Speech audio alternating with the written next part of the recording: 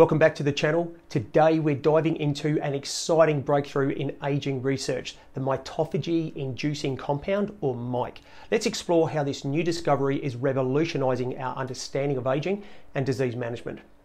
MIC is a natural compound identified by researchers at the Buck Institute. It's known for its role in mitophagy, a process that removes and recycles damaged mitochondria, the powerhouses of the cell. This process is crucial for maintaining healthy cells and, by extension, a healthy body. Healthy mitochondria are key to longevity. Dysfunctional mitochondria are implicated in a range of age-related diseases, including neurodegenerative disorders, heart disease, metabolic disorders, and even cancer. Until now, there's been no approved treatment targeting mitochondrial dysfunction, despite its central role in these conditions. So, how does MIC work? Mitophagy-inducing compound, or MIC, is a coumarin. Coumarins are bioactive compounds found in plants, especially in certain types of cinnamon. MIC stands out for its ability to extend lifespan in C. elegans worms, improve pathology in neurodegenerative disease models, and enhance mitochondrial function in mammalian muscle cells. So, what are the mechanisms of action?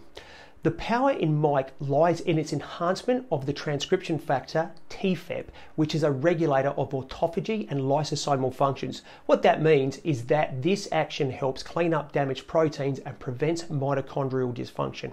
Importantly, MIC works upstream of TFEB, influencing key receptors and inducing mitophagy.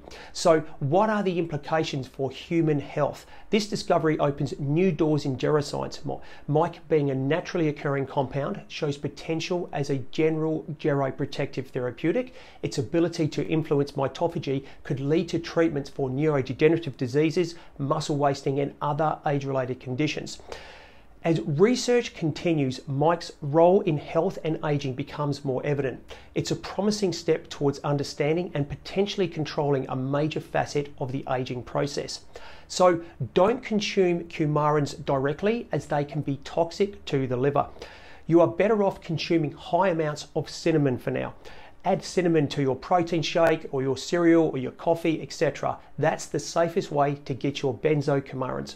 And if you haven't already, check out our Patreon channel. I'll put a link in the details below. You'll find a ton of videos in our Patreon that we can't put on YouTube's standard platform for various reasons. Always chat with your doctor about health data you see online. Don't forget to grab a copy of my book, The Anti-Aging Toolkit, 2nd edition out now, link below. Please support the channels by hitting that thumbs up button and fist bump that subscribe button. Visit me at www.scienceofaging.life, and as always, stay young and stay vibrant.